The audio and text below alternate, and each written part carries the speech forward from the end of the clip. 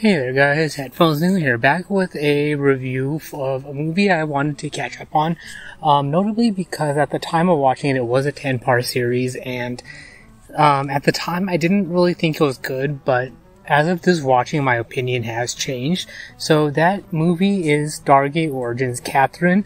It was previously a 10-part TV season, part of Stargate Command, that short-lived app for all Stargate content. So in summary, at the time of the show, I thought it had a good premise of what they wanted to do, but it was not executed very well. But watching it now outside of the hype of the Stargate Command service and the show, and watching it as a feature-length film as it's released currently, the show actually holds up a lot better than I remember it did when it first came out. So the movie is basically the tying together of the 10 episodes in a 104-minute film. It serves as a prequel to the Stargate film and elaboration of the Stargate found in Egypt that Daniel Jackson eventually helps get working again. So as far as the movie's concerned, it deals with Catherine and her father trying to uncover or figure out how to get the Stargate working, and then they have to deal with the Nazi Germans who have figured out how to dial the gate one way, but they don't know how to get back. They don't know about the dial home device. Granted, nobody knows about it, so there is that. But essentially, we have both sides trying to figure out how to get the gate working. On the flip side, as far as the Goa'uld are concerned and that race posing as gods, we have the wife of Ra, Aset, who's the mother of the Harcesis, which we learn later on is the ultimate Goa'uld child to hold all the knowledge of the Goa'uld in one body, and who can uncover who can access all the memories, something along those lines. So it's basically a super Goa'uld. Ra, by the end of the film, comes to learn of it and banishes Aset. But that becomes the plot later in the movie, so that's kind of like the ultimate revelation and plot device for the film. The film is notable for me in that we get introduced to a young Kasuf, who's the father of Daniel Jackson's wife in Stargate, of Sharae. And essentially we have a lot of retconning in the film. So Catherine's father gets taken against his will through the Stargate. And the part that kind of confused me was they kept talking about Nagara, which I want to assume, or I was kind of understanding that it was a town on Abydos. Because why would Ra transport all the people off of the planet to another planet? And it would kind of make it as an easier explanation of how Daniel Jackson was able to get it working during his time. So for the purpose of my review, I'm going to assume that much. But essentially, Kasuf is just a citizen in the city of Nagara on Abydos. But because he knows about the events that happened, Catherine's visit, the Germans and all that happens, Ra wipes his memory, Aset wipes his memory, and reinstates him as the leader of the people on Abydos. So that's kind of how he gets his promotion. And then the reason why Catherine doesn't remember anything of what happened is because Aset wipes her mind and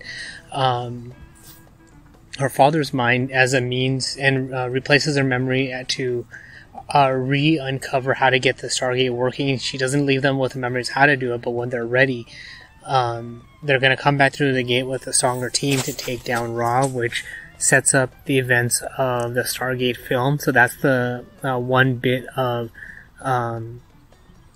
retconning.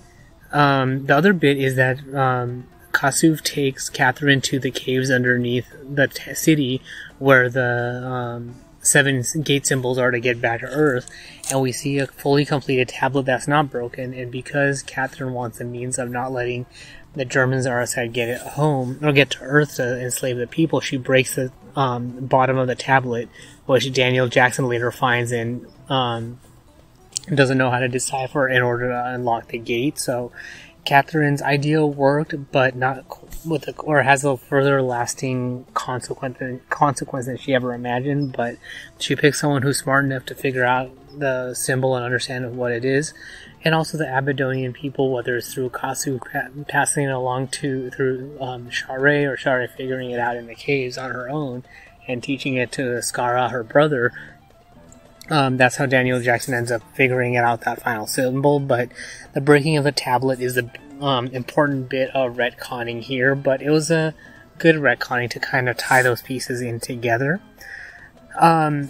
So some of the long-term effects of the plot of what Aset did is that she made Dr. Langford and Catherine forget the ancient Egyptians. So it's kind of how they explain why Catherine has that feeling that Daniel Jackson figured it out, but they don't really explain it in the Stargate film, is because of the origins. She forgets that she knew ancient Egyptian to begin with.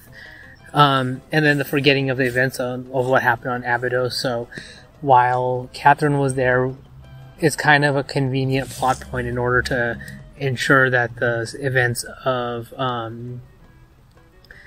Stargate hold up, and then later in SG-1, why she doesn't remember that they unlocked the Stargate to begin with is because she didn't remember unlocking it at all because of what Aset did. But overall, the film holds up as far as or basically for me, I took the perspective after watching it that assuming it's supposed to be a retcon of what happens in Stargate, it's basically supposed to also fill in some of those pieces of the puzzle to provide more backstory on what amounts to a decent enough Stargate film. So we get more backstory on Kasuf, and we get more backstory on Ra and Aset. We find out why that tablet was broken, and we get the bits and pieces of the uprising on Earth, but not too much of that information. And then we kind of understand the whole reason why the Harcesis child was kind of considered blasphemous, and why one didn't exist prior to the events of the Harcesis in Stargate SG-1 is because none of the Ghoul system lords wanted one to exist to begin with. So overall, the movie for me holds up now a little bit better than it did before. So I'd probably give it about a 75%. The acting was a little bit on the cheesy side, but overall I found it a little bit better in this format as a single movie rather than a 10-minute episode season, just because by the time in the TV season, the action gets ramped up or they make any progress on the plot, the episode ends, whereas here it's a continuation of the story, so all the pieces fall into place.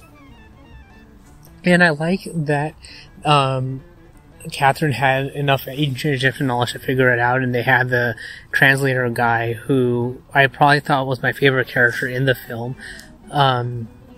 translating for everyone, but also being respectful and all that. And then Catherine's boyfriend at the time who didn't make it, and they don't remember what happened to him. So all in all, a good movie. And then it sets it up as to why the Stargate was sitting in a bunker, which I want to imagine was probably I don't know that they said it was in Cheyenne Mountain, but maybe it was placed there under security because someone knew something, or because it was a relic of World War II that they wanted to keep it secure, or more secure than it had been, is because the people who knew what to do or how to unlock its secrets and translate it didn't have any memory of it. And then the main German guy with his book who had the notes on unlocking it was left back on the planet. So if you're a Stargate completionist or want more Stargate films in your life, especially with the talk of another Stargate film potentially coming soon, then Stargate Origins is good enough.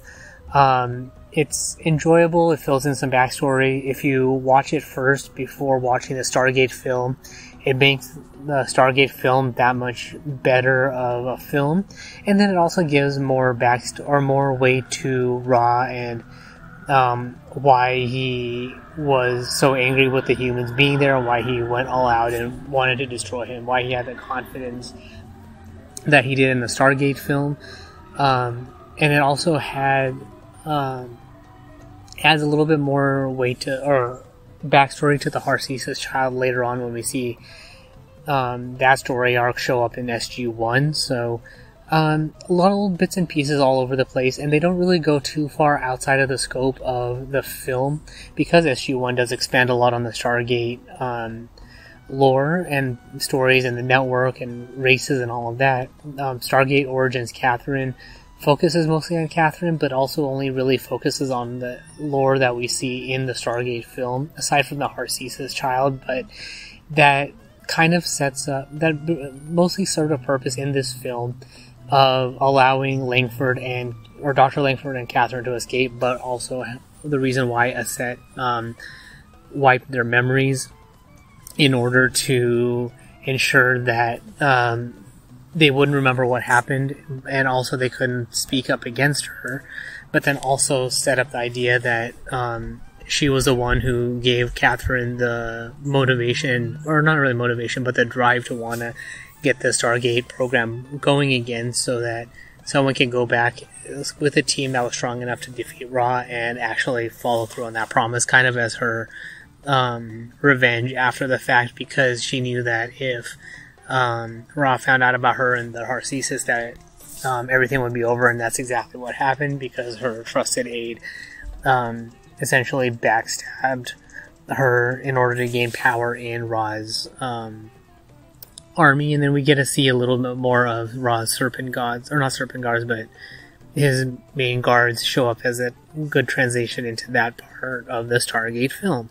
So that's all there is for this particular review. So if you want to get in touch with me, you can find me on Twitter at PatelN01. The website's pateln01.com for past episodes, subscription links, supporting the show, and all of that good stuff.